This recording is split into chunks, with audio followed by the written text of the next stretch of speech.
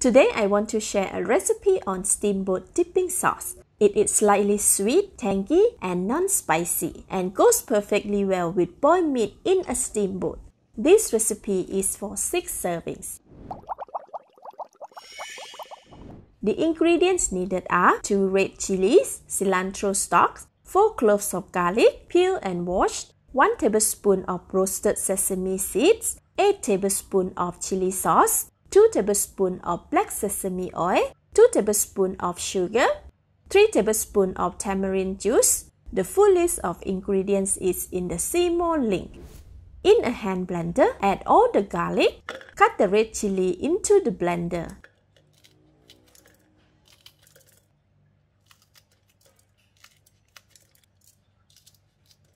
Leaving out the stalks. Blend both garlic and chili together until they become a fine paste.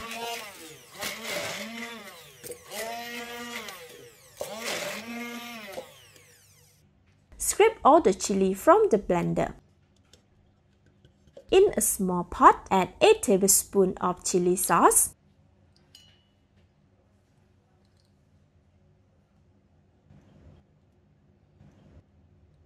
scraping the tablespoon as well.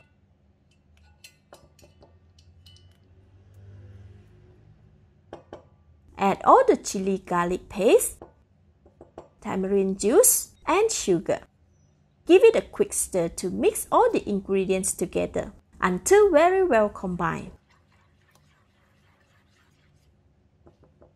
Give it a taste. Delicious!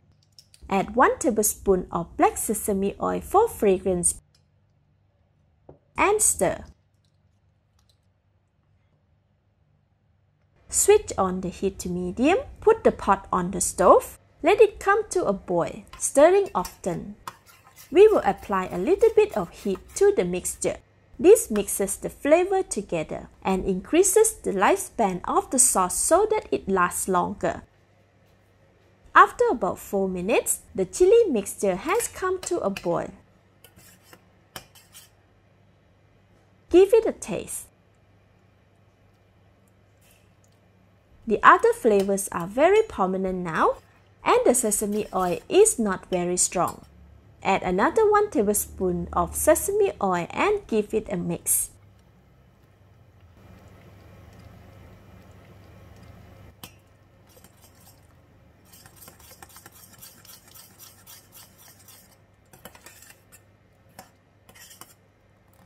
Switch off the heat.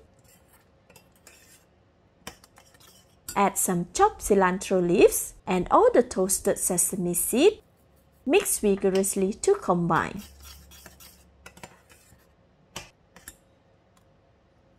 Pour all the sauce into the heat-proof serving bowl. Garnish with some cilantro leaves and toasted sesame seed. Now our Steamboat dipping sauce is ready to be served. This sauce can be stored in an airtight container in the fridge for up to 4 to 5 days.